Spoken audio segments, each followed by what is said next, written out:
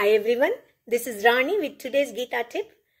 Number 3, third method to awaken conscious well-being, awaken your consciousness, is to do what we call as a freestyle writing, which is you go with the flow. Whatever is in your mind, you just dump it in a paper. Constantly, you just keep writing. No stop, no full stop, nothing.